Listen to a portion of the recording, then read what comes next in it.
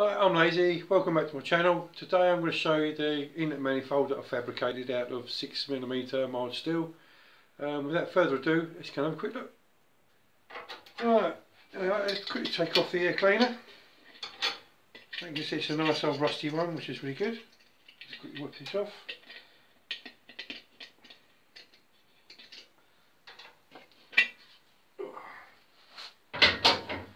Right, it's actually fitted with a 600 4-barrel Holly. I don't think it should be about the right size for the engine. The engine's sort of 3.5. The beauty of the Holly is if it's running a little bit rich, all you can do is just play around with the jets. You've got your primary and your main jets. They're incorporated in these little valve bodies here. And you just have a look at the valve, the jets that you've got, the sizes, and you just go down 1 or 2 sizes. Best to sort of jump 2 sizes at a time and just play around with them. But these carbs are fantastic. They're fully tunable. One thing I would say to them, if you leave your carb out for quite a while and it hasn't got any fuel in it, when you fuel it up, just give these bowls a quick tap like that, because the actual floats inside tend to stick open and so the petrol comes pouring out of there. Right, let's quickly whip this off.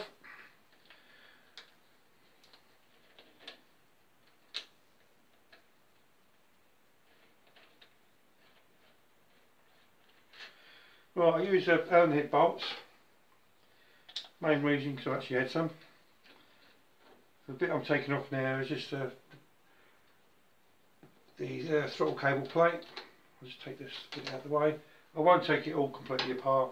I just want to move the carburetor to one side. Right, on the other side, just undo the fuel pipe. I'll leave all the vacuums on. Just get that out of the way. That's that. Take off these other 2 bolts. Cap heads. Got to keep these in the right order because they're different sizes, remember now. Do that one. It should just lift off. There we go. What I've done on the gasket, I never use sort of any silicone sealer or anything. All I always do is just put a little tiny bit of Vaseline or light grease in there. So as you can see, the actual manifold's made out of 6mm mild steel plate. Best thing to do is we'll have a quick look inside. It looks better inside. Right, as you can see inside, there's the ports. And the way I fabricated it, I couldn't quite get the last one, so we've got another port around the other side. And now the other side, we've got, I don't know if you see it or not. I'll have to go around the other side. There it is. And I'll go around the other side. But the actual manifold itself, you can see down here underneath there. Not the best of views. I might have to go around the other side. Oh, that's better. We can see a bit more now. So you can see how I've manufactured it or fabricated it. It's actually fully welded on the inside, but on the outside, as you can see, these runners here, these ports, only looks like I put tacks, but it's actually fully welded underneath. As you can see inside, again, it's just tacked on the inside, fully welded on the outside this time. The base, or the top part here, I actually put it on a milling machine and milled it all flat, so it's a nice flat surface. As we've got an old spark plug, it's just welded on there just to show, it doesn't actually do anything.